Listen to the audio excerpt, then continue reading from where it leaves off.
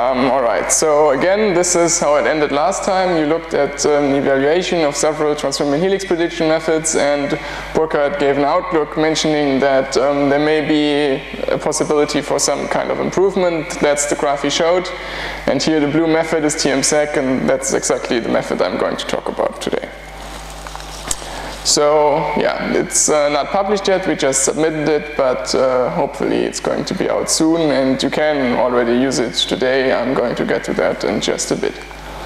So first thing you may ask yourself is, we have so many prediction methods, why even bother making another one? So at this point there's like 50 of them at least. Everyone wants to have a part of the pie somehow. But nonetheless, there's several issues, some of which you've also seen last time. First of all, data for transmembrane proteins is very scarce because it's very hard to determine their 3D structure. And of course, if you wait a few years, then there's a good chance that some new proteins will have been solved. And once you have more unique proteins, then you have more training data, and you would expect that you can train a better predictor on this. Of course, you could also just retrain the models you already have. So if you've developed a transmembrane helix predictor, say 10 years ago, you just give it a new data set, you train it again, and that should also improve that predictor. However, no one seems to be doing that for some reason. So everyone always develops a new method instead. Plus, from our lab, there is only one really, really old method, and for us it actually makes sense to predict something that uses more recent machine learning models and is a bit more up to date. The second part is that, I'm not sure how much this was covered, but many of the methods that were evaluated last time are relatively sophisticated in their machine learning. So they have a really high number of free parameters, and given how little data we have, we actually kind of want to avoid that as much as possible, because we could potentially overtrain the method. And also, to get to the third point, because it simply means that the method is going to have a very high runtime, and that's also not desirable. So for something like polyphobus, for example, that is relatively fast. It can predict a few sequences per minute, but some methods like MEMZ-SVM in particular, for example, is really slow. I believe it has like not even half a sequence per minute it can predict. That's fine if you only have 10 proteins you're interested in, but if you want to predict the whole proteome, then this can become an issue. So we want to predict a new method, and first of all, for that we of course need to collect a data set. Again, you've heard about the evaluation paper last time. The protocol to collect the data set here is almost exactly the same. So first of all, we need a data set of proteins for which you have a high resolution 3D structure where we can see the membrane helices. And there's two databases that annotate helices from 3D structure. They're called OPM and PDBTM. And the assignments of the helices from these structures differ, because even if you have the 3D structure, nothing tells you exactly here is the membrane. For example, also because the membrane is not part of the structure, so you cannot crystallize the protein in the membrane, so you don't know exactly where the membrane actually is. And that's why there are algorithms that from the structure try to determine where most likely the membrane is situated, and the results of these algorithms from OPM and PDM simply differ, and we don't really know which one is true, same as last time. So what we have to do is we simply have to use both of them and assume that they are both in some way correct. And also, again, the annotation is then on the atomic coordinates. So we have in the PDB 3D structures, we see for every atom where it is situated, and from the atoms of the amino acid residues that we have resolved, we can infer a certain sequence. But that sequence is what was determined in the experiment. That doesn't necessarily mean that this is the sequence that would appear in reality. Because, for example, the experimentalists for determining the structure may have changed some residues, so it crystallizes easier, or they may have crystallized only a fragment, or things like that.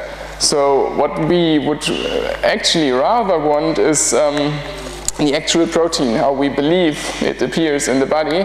So what we do to get to that point, and that is also the same as in the last paper, I just realized the bottom part is missing, but I can't change this. So sorry about that. Or can I get this down even further? Ah, I can. Okay, so same as last time, what we do is we use sifts and we map the sequence from the atom coordinates in the PDB to the sequence in UniProt, which we believe is a more realistic case of what you would expect as an input to such a method. And then finally, of course, to avoid biases in our training and evaluation, we have to perform a redundancy reduction, and for that we use UniProt, which uses the HSSP value, and that curve you've already seen before as well.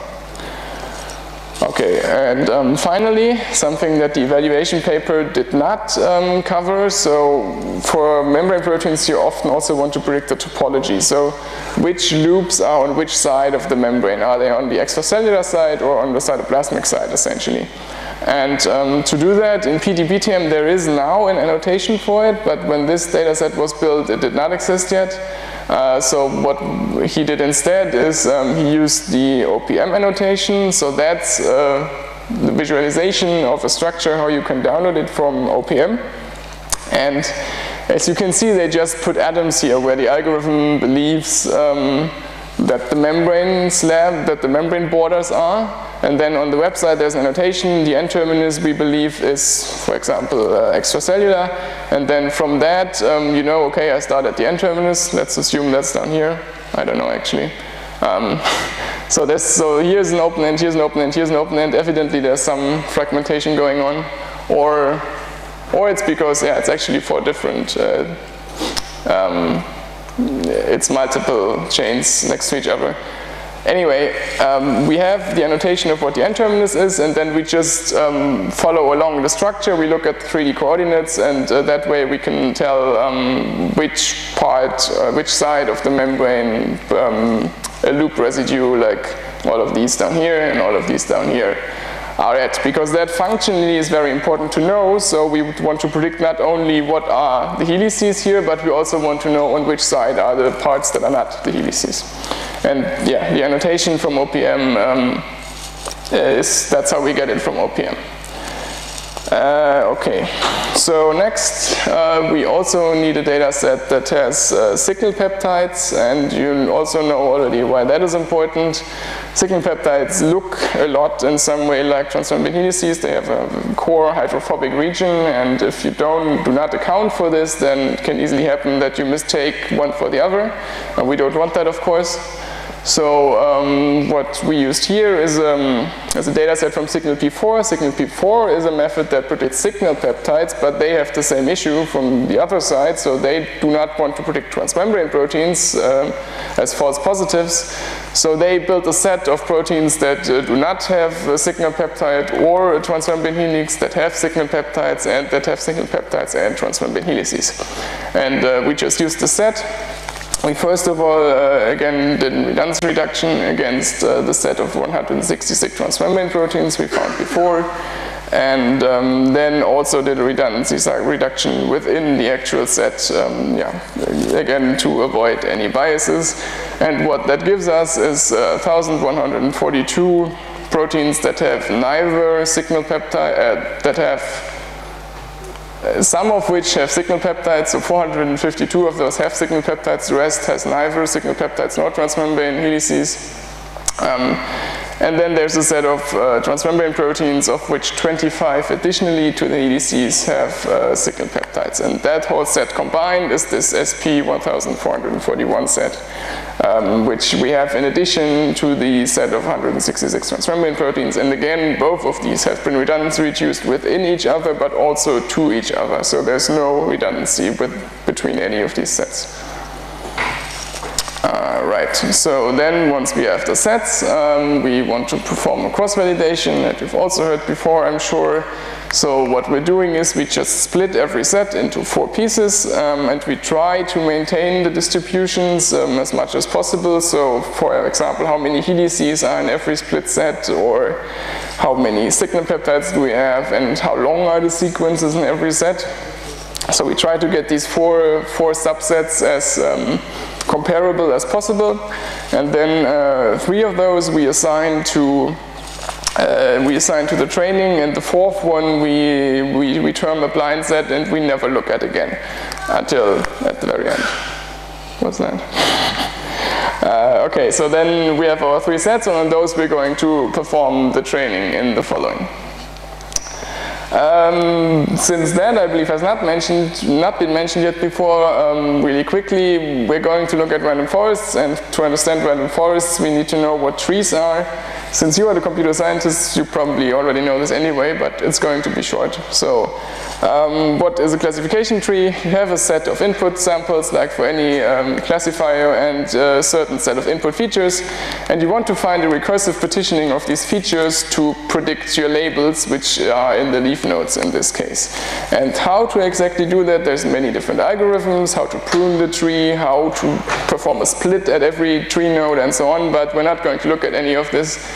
Basically, this is what it looks like. So we have a classification tree here, the labels are in the leaf nodes, so we have 3 different classes which are colored, and we have 2 features, x1 and x2, and now we want to build a tree that predicts from these features what class the label belongs to.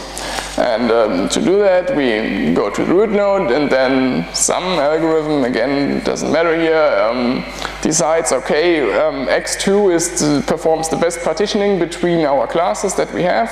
So we split the tree at x2 at a threshold of x2 equals 0.7, and that's visualized here at the left. So we have x2 on the y-axis, and we just partition our space at 0.7. And then in those 2 subpartitions, we do the same thing again. We check what, for example, here, what is the best partitioning between 2 and 3, and in this case this is x1 equals minus 1.4, which would be the part down here, right, yeah. And then you can see here, since this is also plotted in here, that most of the 2 labels are now here and most of the 3 labels are now here. And we do the same thing again on the other side, and here a different threshold is better. So it's a bit more at the right. But this is essentially what it's doing. That's what I mean by recursive partitioning of the feature space. We just start with something and then we go down the tree and try to divide as best as possible between the class labels.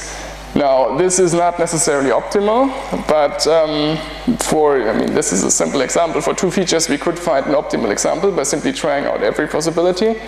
But for realistic applications, that is not really feasible most of the time. So we, so that's a good enough approximation usually. Right. So that's what classification trees are. Now TMSEG is using random forests. Random forests is an ensemble method that uses trees as its weak learner. So you have not one tree but a set of trees, and you again have the same set of input features, but now for every tree you build, you choose one subset of features that you use, and then you also do a subsampling of your training samples for every tree, and then build that tree based on these subsamples, and then build many trees. And the whole, so the output of every tree is then what your final result is. And why is that? Why do we care about that? So first of all, trees are really fast, and using random forests, okay, we have many trees, but it's still really fast. At the same time, we have much better accuracy than we would get from a single tree. We maintain that it's not a black box, so not something like a neural network which gives you an output, but you have no idea really where that thing comes from, because you can look at the weights of the nodes, but that doesn't tell you anything. A tree splits at a certain feature, so you can interpret it much easier. And yeah, so that's, I already said. Finally, random forests just generally actually have a really good performance, and also for us turned out to be the best performing model.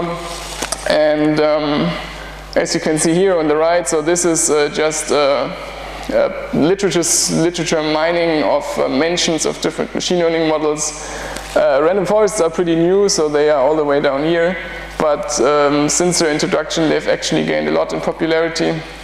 We would expect them to go even higher here, so this ended in 2010 already. while, for example, neural networks were going down a bit in popularity, but then again, that was maybe a bit before deep learning, so these could now also go up again. But anyway, it's a relatively new method, but it's becoming very popular. So, what do we use the random forest for? TMSEG is, yes? For the last slide, is there a difference between fast and good performance? Yeah, so sorry, fast meant runtime, good performance meant good evaluation performance, so good accuracy, for example. Maybe I could have worded that a bit better, yeah. So having both is what we want, right? We can always have something that has good accuracy, but which runs for days. That doesn't help us very much. Okay, so TMSEG has different steps, and the first step predicts the location of the transmembrane helices. And to do that, we use a random forest. The random forest consists of 100 trees, and we use a subset of 9 features in every tree building, and a sliding window of 19, which was chosen during the cross-validation as the best value. And we get 3 scores out of that tree. So we get a score for a signal peptide, we get a score for transmembrane helix, and we get a score for soluble. So for every residue in the middle of the sliding window that we look at, we predict, is it a signal peptide, a helix, or a soluble residue, neither of the two. And just in terms of calculation performance now, we also scale the scores to integers because it's faster. So we don't need more accuracy than these 4 digits here from 0 to 1000, and we use those instead of the floating points from 00 to 1.0. Okay, so the result looks something like that. Just to make that clear again, down here we have every residue in our sequence, and for every residue we calculate the 3 scores. And yeah, for example, here at the beginning you can see the signal peptide scores are relatively high, so this protein probably has a signal peptide at the start. And then in the rest of the sequence you see alternating scores for non-transmembrane and transmembrane. So that's the first raw output that we get. Then in the next step, or no, not in the next step, sorry, first of all to the features again. So the actual features that we use are a few global features like the amino acid composition and the protein length, but there's also several local features. There's a PSSM score, which I think you've talked about before what a PSSM is. So this takes care of the conservation, which is a really important feature usually. We look at the distance to the N and C terminus, which for transmembrane proteins is an interesting statistic. And then, of course, we have hydrophobicity, which you know is really important for transmembrane proteins, and also charge, which is important because, for example, within membrane helix, you do not expect to have any strong charges, and the same thing essentially goes for polarity.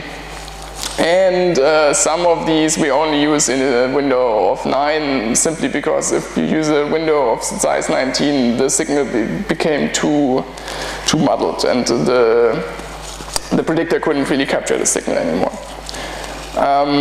So we have all of these features. One more peculiarity is, so we do have the PSSM score as a feature in itself that does give the predictor some kind of knowledge about the conservation, but we wanted to model it even more explicitly on top of that.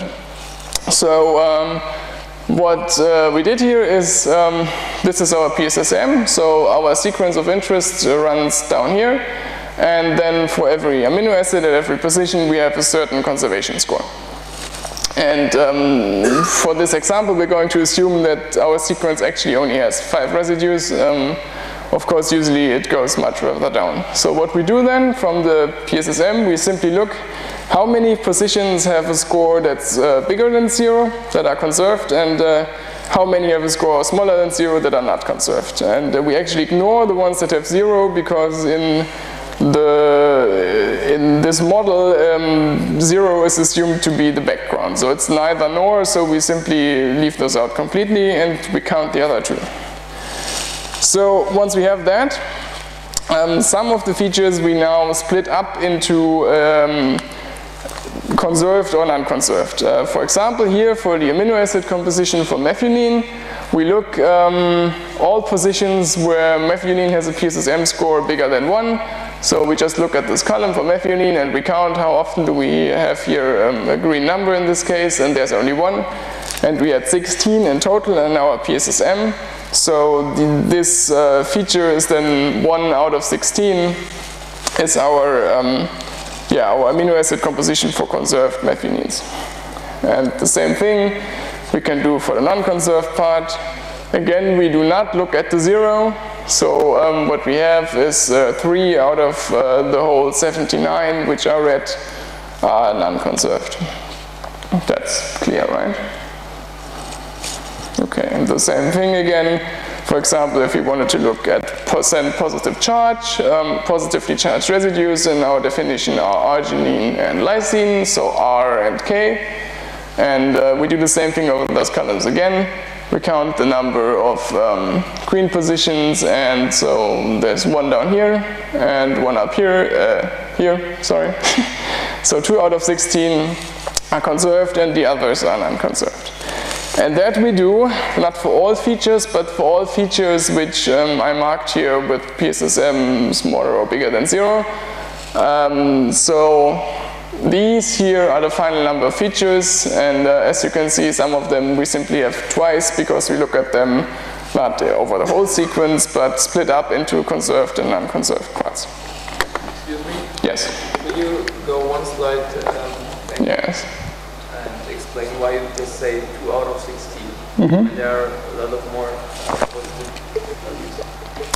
Yes, sorry. So again, positive charge means the amino acid is positively charged, first of all.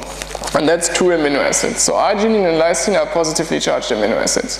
And now for those, we want to know how many of those do we have conserved, right? So we look at the column for arginine and we look at the column for lysine. And in those columns, we now check how many values are bigger than 0. And that's 2. And smaller than 0 are 8. Makes sense now? Okay. Yeah, right. And again, this is the final set of features that the first step is using. Okay, now the second step of the method is an empirical filter, which simply smooths out the result a bit. You have seen something similar before, I believe, for ProfSec, which predicts secondary structure. And the idea was the same, so there was an output of a neural network, and then you feed it into a neural network again, which then kind of smooths out the segments.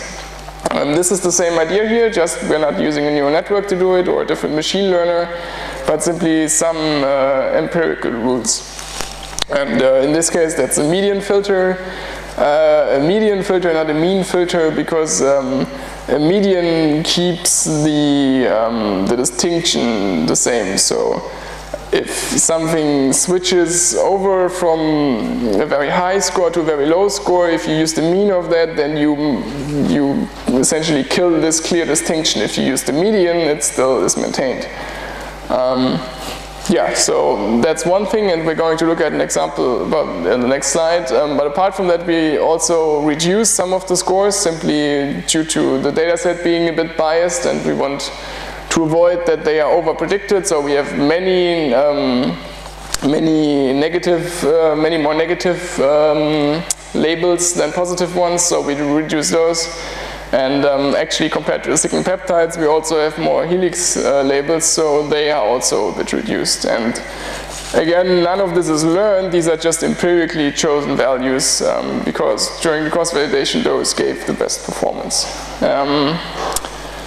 Yeah, and then finally, we reduce senseless predictions, essentially. So signal peptides that are shorter than 4 residues are just not biologically possible. And the same way, we do not expect any transmembrane helix to have less than 7 residues. So they are simply removed, as in they are relabeled to soluble residues instead. Okay, so the median filter. Just to look at an example of what we mean, here we have the scores for signal peptide, soluble, and transmembrane helix, so the 3 output scores of the first step. Up here is our sequence, and if we look, for example, at this residue, I said we use a window of 5, so we look at this residue and the 2 here and the 2 here, and we apply a median to that. And then the median of those 5 values is 600, so this now becomes 600, what used to be 800. Pretty simple, right? And I'm not sure if the others line up, so don't only look at the colored part. This is not a real example, but something we constructed. Yeah, so then here we have 600 as our value instead, and we do the same thing for all of the other residues as well. We just slide the window over, and then finally we do the reduction of the scores, as I've mentioned before. So for example, the soluble ones, you can see we all subtract by values. Some of them even become negative here. So this is very likely not a signal soluble residue. Yeah, and then among the final 3 scores, you can see here, we see that the highest is always the one for signal peptides. So the final label we would predict here at this point would be signal peptide. Yeah. So you put the median filter just on the A, on the arginine, or what about? Here in this example, we look at the median filter for A, yeah. So the center residue is the A. Is it really A? Yeah. So here, this is the center, and we look at the two residues around it and the center one. And what's highlighted in green is the median of those. And that is what then becomes assigned to the center residue instead of the original score. Okay, and what happens to the others? There we do exactly the same thing. So then next we take, say, this one as the center residue, we look at the 2 around it, and we again assign the median to it. Okay, so the second step you illustrated here, you did several steps in one, or because... Yeah. So this assumes that we did the median over every single score already, yeah.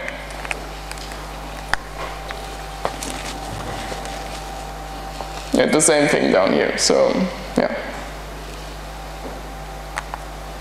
Okay, so that's the second step. Again, there's no machine learning involved here, that's just empirical filters and rules.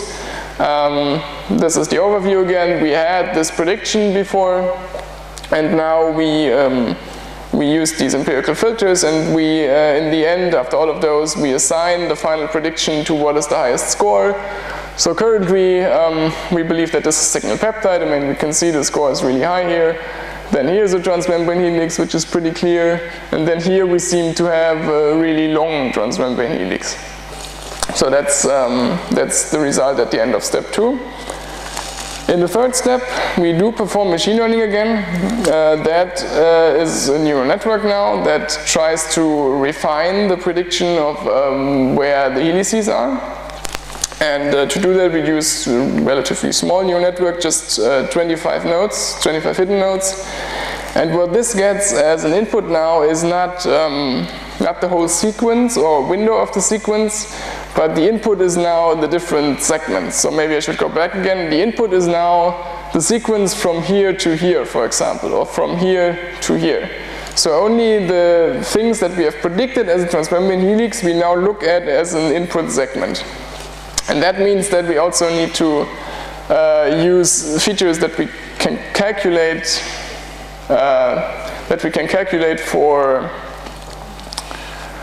segments, not for a sliding window over a sequence. So the features that we have left are again the amino acid composition, the hydrophobicity, the charge, and we also use the actual length of the segment as an input. And sorry about the misalignment, so these first 4 we all distinguish again by conservation being higher or smaller, being conserved and unconserved.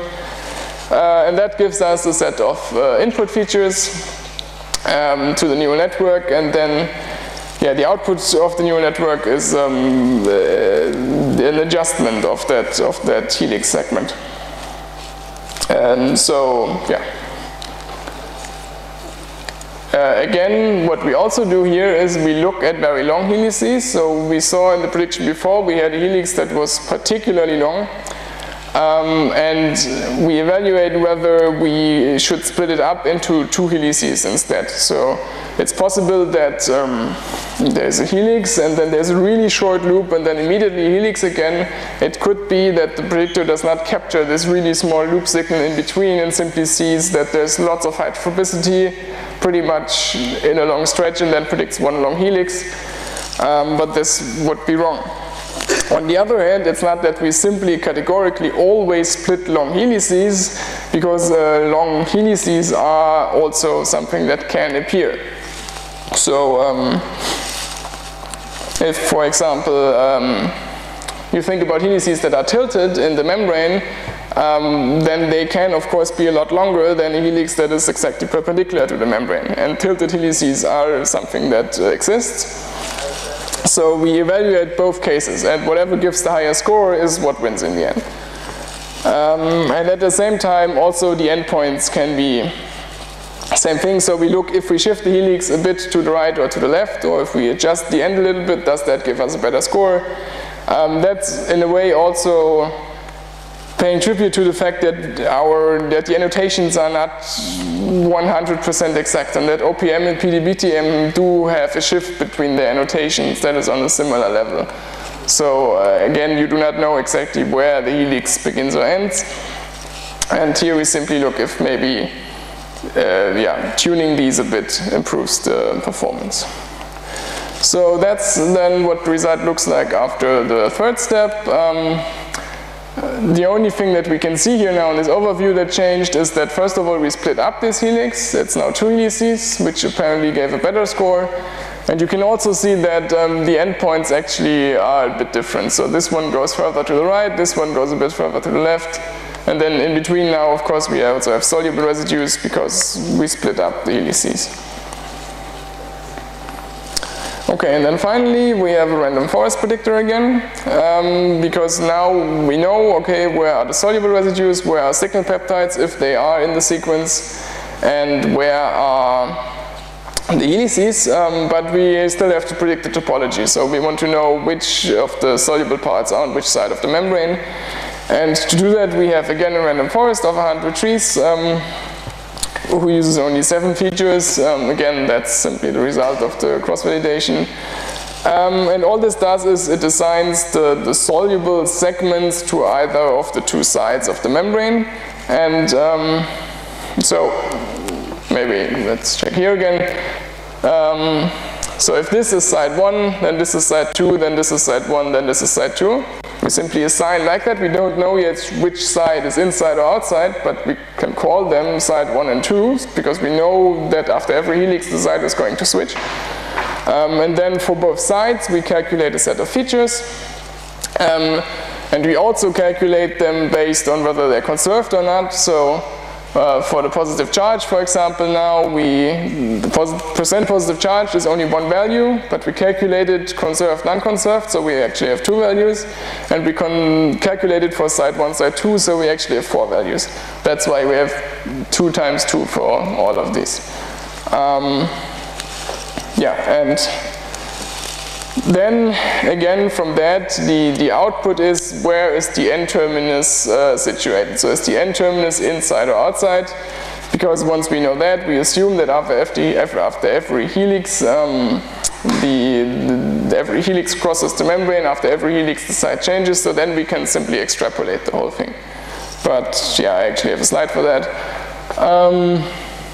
Yes, what I forgot to mention is we look at not only the soluble part, we also look a little bit inside into the helix. So 8 residues inside the transforming helix are still considered for this calculation. Again, because there is no clear-cut way where the soluble part exactly ends, and at the same time we also don't look at the full soluble loops, but only at 15 residues. Because soluble parts can be really large, hundreds of residues potentially, and then that soluble part may be a completely different domain that has its own function and all of that. Of course, we do not want to model here. So we only want to look at the basic signal. Is it inside or outside the membrane? And for that, the residues close to the membrane and a bit inside of the membrane are exactly what tell us that information. If we do predict a signal peptide, then we simply predict anything that follows the signal peptide is outside, because that's what it usually is. And otherwise we use, again, whatever the output is, whatever we believe is the N-terminus, and from that we extrapolate the size. So that's then the final result. Here we did predict a signal peptide, so we infer that anything that follows the signal peptide before the first helix is outside, so extracellular. Then comes the helix, and afterwards necessarily it has to be inside, and that way we just switch over between the two. And the charge is also highlighted here, so that, as I said, is one of the input features, and you've heard about the positive inside rule. Usually the inside loops have more positive charges than the outside loops. We don't explicitly use that rule, so it's not like we say we calculate this and then we say where there's more positive, this is inside, but we use it as an input feature, as one of the input features. Okay, so now we have our final predictor. We want to know how it performs. Again, repetition, you've heard before that per-residue scores are not particularly good for transmembrane helices especially, because they don't, so first of all methods seem to perform more or less the same, but it doesn't at all model something where you would have predicted helix, and then in the middle of the helix there's 1 or 2 soluble residues predicted. That makes no sense biologically, but on a per residue score you would not see this signal, because it's just 2 residues of hundreds, and relatively it would still be pretty good, but it doesn't make any sense. So what we use instead is we look at segments, and in particular we look at how many segments in a whole protein are predicted correctly. And the reasoning for that is that if you get one segment wrong, then you usually get the topology wrong, because you miss the helix, then you suddenly believe that outside is actually inside. And for the function of transmembrane proteins, this is really important. So what we would actually want is that we get every helix correctly. And that's what the whole protein scores are modeling. And QOK, you've also seen before. We look at the segments, at the predicted helices, and for those calculate the recall and the precision. So, we calculate recall and precision over the segments, and then we simply check, is for this protein both recall and precision 100%. So what this means is we predicted every helix and we placed it at the correct position for every helix in this protein. And then we calculate that for every protein, and then we get a percentage value for how many proteins were we correct. To do that, we need to know what is a correctly predicted transmembrane helix. So we're looking at something where we have an annotation for a helix that is predicted, and we have some kind of prediction for a helix. And I mean, we could say, okay, only if it's 100% matched and it's correct. But that is not very realistic, again, because even the experiments are not that accurate. There is some deviation. So what we do instead, and this you've also seen before, I believe, that's exactly the same scoring as in the evaluation paper. We check that the endpoints between the helices do not differ than more than 5 residues. And compared to what was done before, that actually is relatively strict. So usually people just checked, yeah, if you have 3 residues overlap, then it's fine. But then you could have something like this, which makes no sense really, and it would still be considered correct. So what we want is that the both helices overlap at least by 50%, and that the endpoints do not deviate more than 5 residues. And that does allow some variation between the two, but they have to be pretty correct. And the variation, again, may be biological truth, because they do wobble a bit in the membrane, because there is no clear distinction. And at the same time, it also accounts for the fact that we don't know anymore exactly.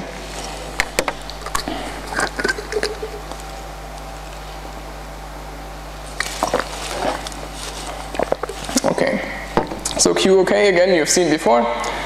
Now that we have topology, so the evaluation paper did not look at all at topology, but now we also have topology, so we can just extend our QOK score. by topology.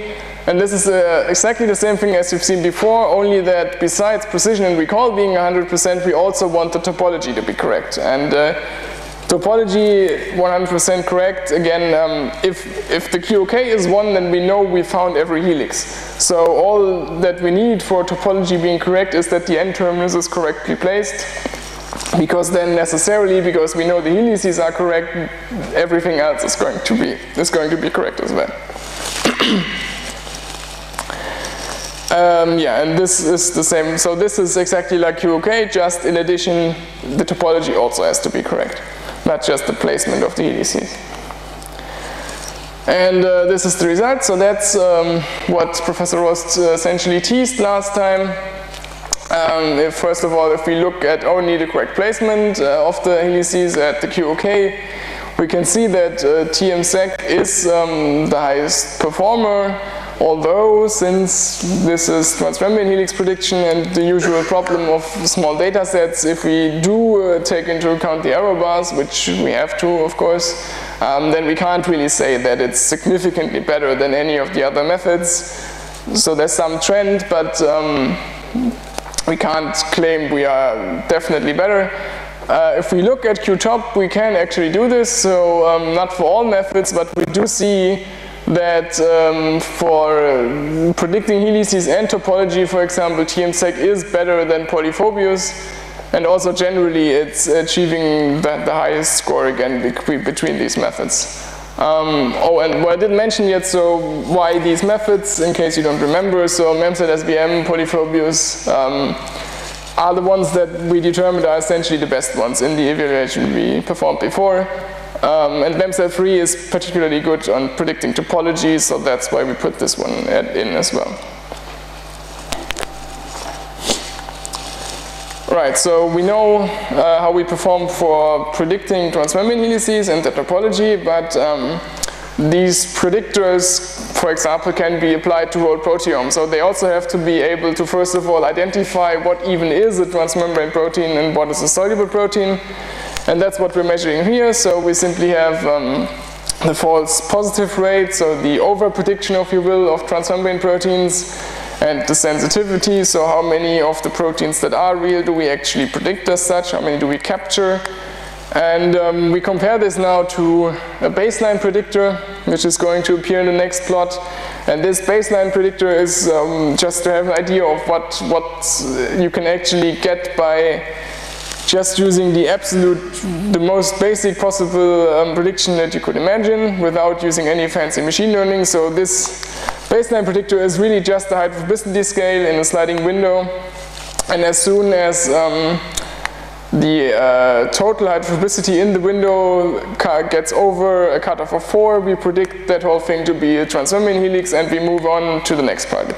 So this is the most stupid predictor that you could possibly imagine, just to get an idea of whether we're actually doing anything senseful in our machine learning, or if you're just overfitting the problem and not gaining anything over what you can get simply from looking at hydrophobicity.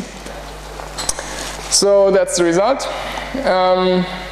And as you can see, in sensitivity, pretty much all predictors are performing really well. Even the baseline predictor already reaches 95%. So there's not a whole lot to improve upon. But all methods do well, and if we take into account the error, we can't really distinguish anything here. So everyone's doing good. And if we look at the false positive rate, we do see something interesting. So first of all, baseline is performing really bad, and that is most likely because, again, anything that looks even a bit hydrophobic is predicted as a helix by this predictor. So we would expect this to not perform too well here.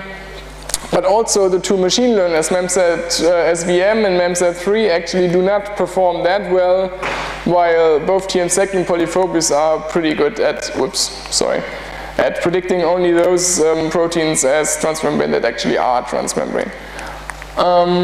And we can also see that for most of these, TMSEG also gets the topology correct, while Polyphobius, for example, performs significantly worse here.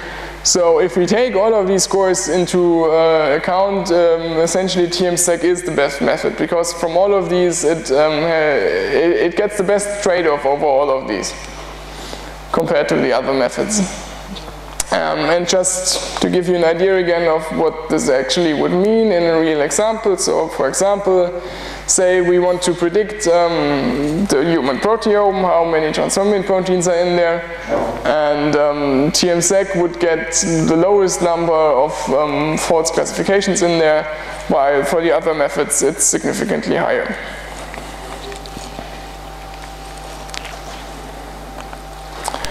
Okay, so now we did all of this, and this took a few years.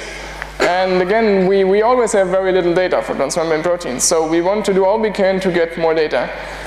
We can't continuously update our data set, that also wouldn't really help us, but now we've performed the method is done, and in this case this took almost, well, it took 2.5 years more or less since we started collecting the data set.